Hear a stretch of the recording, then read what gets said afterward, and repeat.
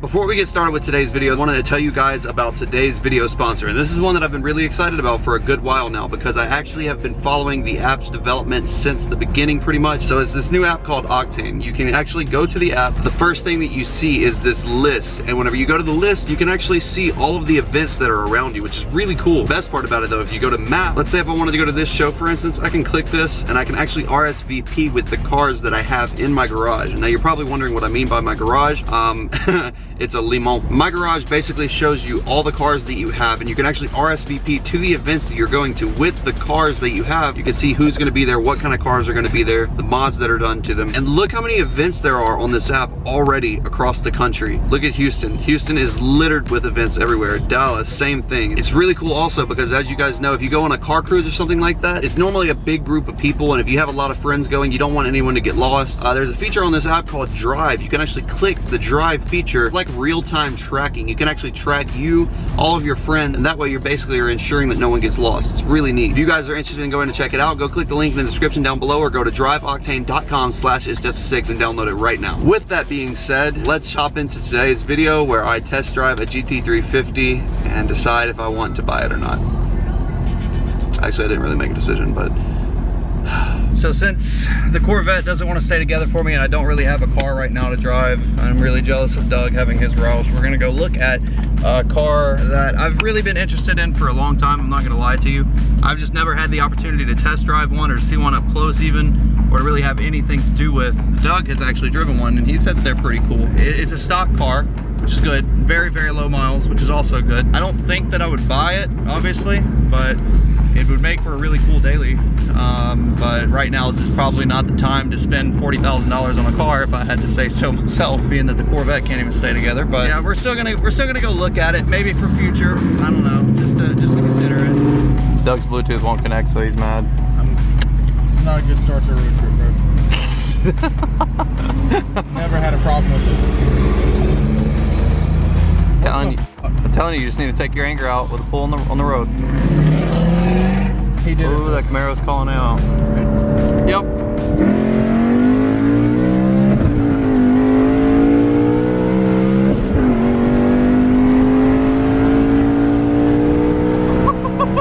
Holy shit. Oh my god. Holy shit, dude. No way. That is insane. Nah. Oh, this was a mistake already, I can tell. We're at a dealership here about 30 minutes away from where I live, and this is the car that I wanted to come and check out. It's actually been on their lot for quite a while. It's Avalanche Gray, I believe, is the color. What do you think? You think I need it? Yeah. Yeah. Oh my god, it came with Recaro seats, Doug. Come on, man. That is really cool. These cars actually have a Tremec trans too. It's not the MT82. Basically, these transmissions, they're not like the MT82 where it's like, I don't want to say it's a sloppy transmission, but it kind of is. The transmissions in the MT82, it's got like a sloppy yet really, really, really smooth gearbox. So it's like almost like you're shifting a knife through butter is what it feels like, a hot knife shifting through butter. Whereas on these Tremec trans, it's kind of like a snappy, notchy type feel every time that you shift, where a lot of times the MT82 doesn't have that. So that's kind of unique and really cool. This is actually, in the GT350s, these come with the Voodoo engine, which is pretty cool. Me and Doug were actually talking about this earlier. It's so cool how Ford names their engines. They've got the Terminator, they've got the Coyote, they've got the Voodoo, they've got all kinds of cool stuff. So these engines can rev to, I think, 8,200 factory, 8,250 stock. That's absolutely insane. Look at that. Each one of these come with a little plate right here that says who built the exact engine and everything. And it's hand-built engines, which is really neat. I think the hard part about this is that they already told me the deal that they would cut me on the car, and it's such a ridiculously good deal. But I am really good friends with the guys up here, and if you guys are anywhere local, make sure you come to Cartown in Monroe area. They've actually helped me out quite a bit before. That's actually where I bought my Mustang from. If you guys remember that video, if you haven't seen it, click up above. But I came here probably about a year and a half ago now with cash and walked right into that door right there, and that's where I bought my Mustang from. So what's going on, man? How you doing? How's it going? Long time no see. Yeah, I know, back again, man. He said, I'm not gonna get in there and sit in the back seat. If y'all want to go take it, y'all go take it. I was like, okay. Okay, we'll go take it. Yeah, sure. Don't tell me twice. Trust me, I'll definitely take it. All right, here we go. What? Track apps, exhaust mode, sport. Oh my. There it is. Wow. Makes a big difference. Listen to this. This is normal. All right, now this is sport. What? It's really cool. I've never actually been in factory Recaros before either. That's really nice. So don't judge me, Jug. Jug. Don't judge me. Don't judge me, Doug. But I'm just letting you know, this clutch still has the spring on there. So if I stall, do not laugh at me. Oh, no, it'll be fun. I'll show you how to drive it. This is why I love these guys up here. We've formed a really nice relationship where they know if they want to get me to buy a car, they just let me go take it out for a few minutes. Then I come back all nice and giddy and they're like, all right, here you go. Here's your papers. I will say you can immediately tell that that is a freaking Tremec trans. Also, what the hell?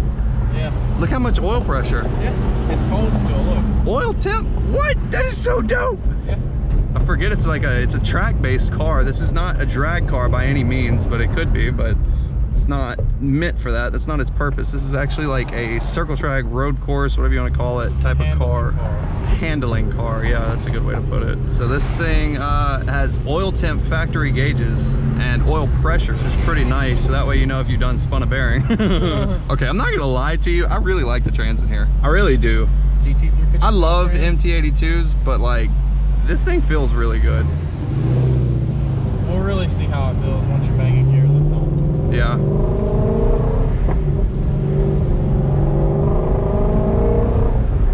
It sounds, okay, it's weird because it sounds like, imagine if you were to take a Coyote engine and you put it through like a long tube and you heard the exhaust note through a long tube. That's what this car sounds like, the exhaust note. Modified, yeah, it's like a slightly different sound than a Coyote. It's like a little bit more high-pitched-ish. I really don't know how to even explain it. It sounds great though. More refined, it's like a refined Coyote. Yeah. Yeah, that's the good way to put it. Doug was telling me about these cars for a few days now because I wanted to come look at it for, shoot, almost a week now probably. Just haven't had the time to. We're gonna be going for like an hour and a half. He's gonna be like, where the f are y'all at? They're like, oh, we took it back. We left you at Roush stage 2. We figured that the Roush was a good trade for the Shelby, so we just left it. We just figured we'd call it even. I'm really surprised at the price of this car, especially for the miles too. It's really low miles, only 30,000 miles. That exhaust note is so weird. It sounds good, doesn't it? Wow, yeah, it's weird. Let's throw some sauce at it and see what happens. As long as we don't sauce the back. You can go all the way to first. No torque. What was that? You over-revved it a little bit. Yeah, you kind of spun the clutch a little. Hang on. Is there a track mode on here? Look. How do you switch modes?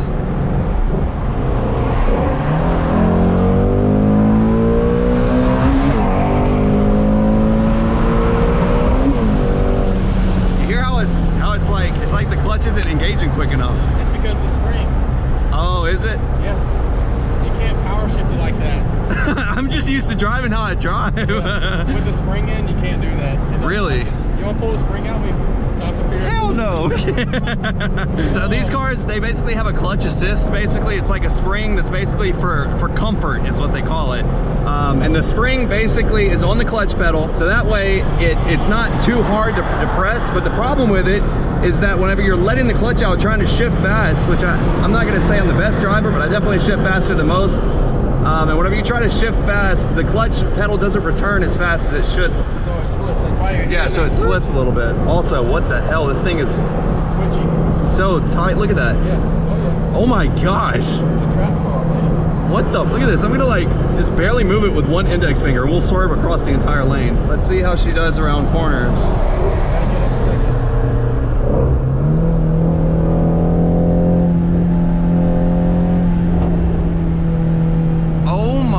God, dude, you are fucking kidding me. No fucking way. Oh my God, this thing feels like a fucking dart. I know that wasn't fast, but I've never taken my car even. I'm used to my car's handling to where I know where it's probably about to start scrubbing and the tires are about to start slipping. This car is like, okay, what was that? Throw some more at me. You're definitely right though. There's like no torque at all down low on these cars whatsoever. Doug just now told me that. Down to first. To first? Go down to first on the interstate and send it to 8200. Go down to 30 and first. No way. We're in first gear. You're clear.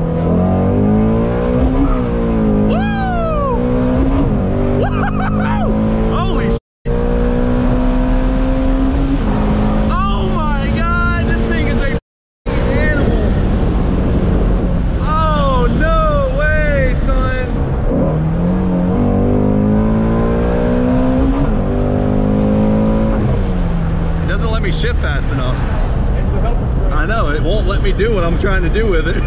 Yeah, I was definitely putting off coming to look at this car because I knew that I was gonna fall in love with it. I've always loved the way that they look. I've just never driven one, so I can never feel one. They're really a spectacular car. There's nothing bad about it that I can see. The only downside, yeah, I'm just gonna pass it up and turn around. I like the car too much. I can't stop driving it yet. I don't want to bring it back yet. Like Doug was saying though a minute ago, this car is such the perfect daily driver.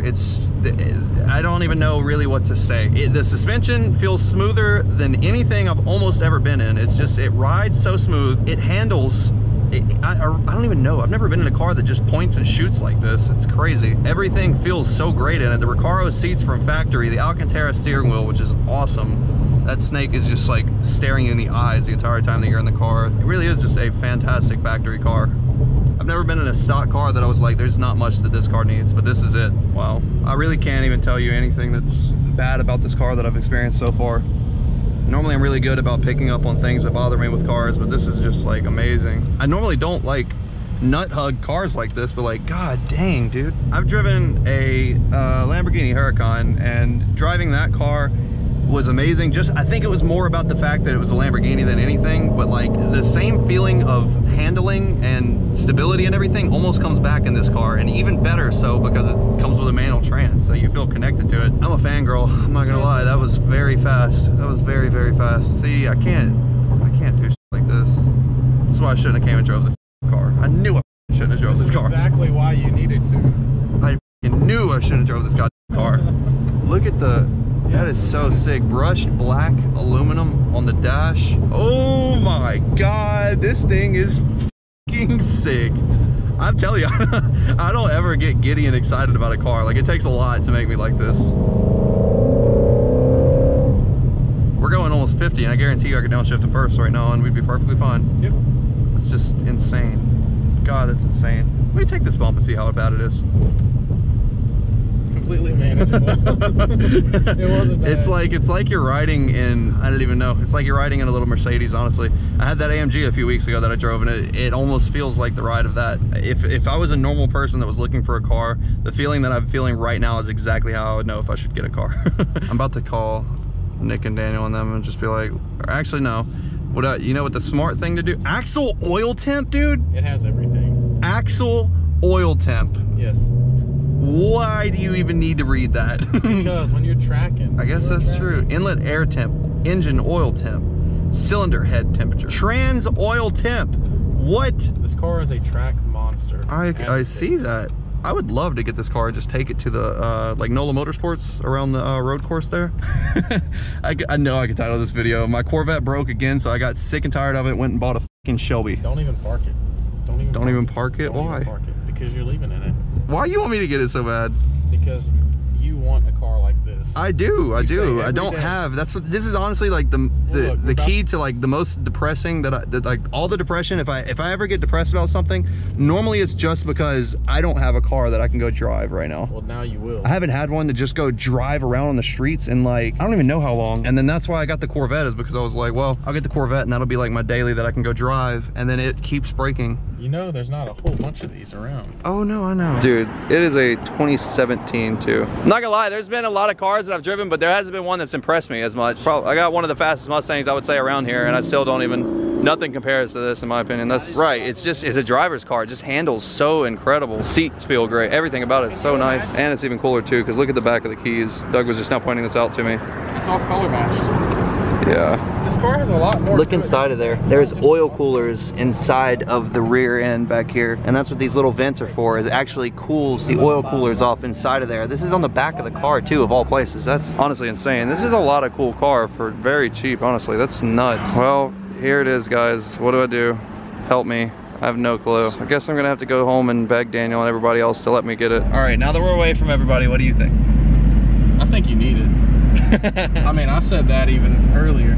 Yeah, I know. And I've driven one before, and I know exactly what you're feeling. Look at this thing. Oh my gosh. So here's the process that I normally go through. This is like the smartest thing that I normally do whenever I buy cars is I go look at it if I want to buy it. There are some exceptions though. Like the Corvette, I didn't really care just because of the situation. It was just gonna be a channel vehicle. But if it's gonna be my personal vehicle, I'll normally go drive it and think on it for like 2 to 3 days, think about every single situation, and at the end of the 2 to 3 days, if I still want it and they still have it, then it was meant to be. And then I go in to start checking if I can actually afford it, which Lord knows that I probably shouldn't right now, but Jesus Christ, is it calling my name? It was a lot slower than I anticipated, but it was so refined.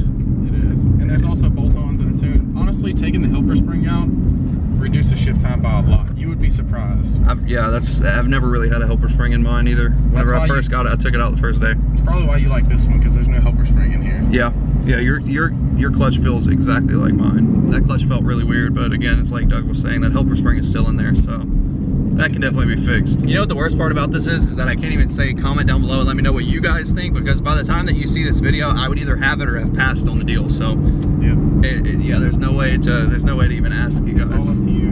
And I know what would happen anyways. I would ask, what do you guys think? And every single person will be like, yes, absolutely, absolutely. I guarantee you there's gonna be like 4 people total in the comments of this video right now that are like, nah, don't do that, don't get that car. I really, like, something that I would really like to have is, we've talked about it on the channel before, I would really like to be able to have a manual 6-speed Audi R8. That's like, would love to have it, but at that point it's just a little bit, I wouldn't say unreliable, but it's just such an expensive car. Maintenance is expensive on it. If the clutch goes out, then what? It's an all-wheel drive car. It's just a pain in the ass, especially being a mid-engine car with a Lamborghini engine, believe it or not. It's just not really the smartest thing, but it's just like one of those things that I kind of just want. But that car right there, that Shelby, that is something that you can put miles on every single day, beat on every single day. What is the worst that could happen in a car? Oh, I shouldn't have said that. Never mind. Knock on wood, knock on wood, knock on, knock on wood, knock on wood. I mean, even if the clutch goes out in that car, it's so easy. I mean, nothing about that car is difficult. You guys have seen through the times of me having my car, we've done everything with that car, and it's not a really super complex car at all, but they're a ton of fun, super incredibly reliable, and really just beautiful overall. They handle great, they ride great, everything about that thing was phenomenal. So it's hard for me to say that, it's hard for me to justify spending that amount of money on any other kind of car, or even more money on a car that's going to be less reliable and potentially less fun and everything else. It's just, we'll put it this way, the price per fun factor is definitely on par. Yeah, price per fun factor. That's, price per fun on this car is like a 10 out of 10. Price per fun on an R8 is like a 6.5 out of 10, because you're spending so much money that it's almost like, okay, you don't even, how fun even is this? And you don't want to drive it, you don't want to beat on it or put miles on it, because it's such an expensive investment. Damn it, dude. That's where the Mustang comes into play. Yep. I don't know. Give me a little bit, we'll think about it. I'll figure something out. Shit. Anything you want on this, yeah. Got the script and lost to getting, yeah. Yeah, I am not the one I think you. Yeah, hey, hold up. Yeah, anything you want on this dish. Got the script and lost to getting rich. Yeah, why you even talking about your wrist?